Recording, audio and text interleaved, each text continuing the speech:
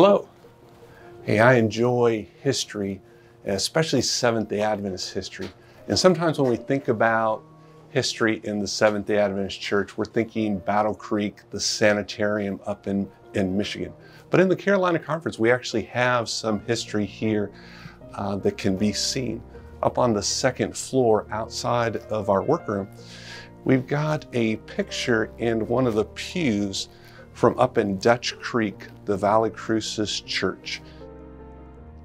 That's one of the first Seventh-day Adventist communities in the South. And the story goes that there was a family that received some Adventist literature in the 1870s, probably 1874, 1875. And then the first Adventist pastor came to that community in the 1880s.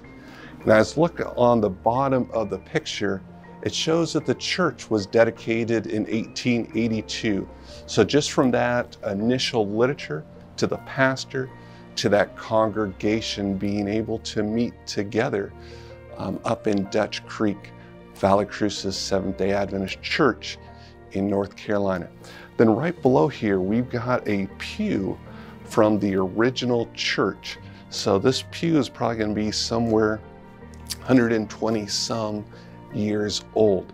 And if you look on the very back of it, the back piece of wood is over 15 inches wide.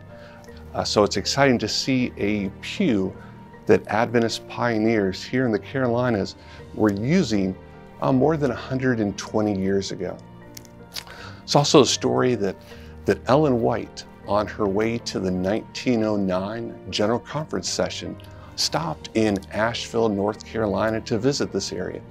She also visited the communities of Fletcher and then up to Valley Crucis on her way to the General Conference session that year.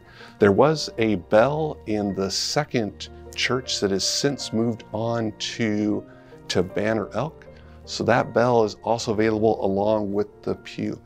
But within the Carolina Conference, we do have some Adventist history, and it's exciting to see how the Lord has led over the years for our churches here in North Carolina and South Carolina.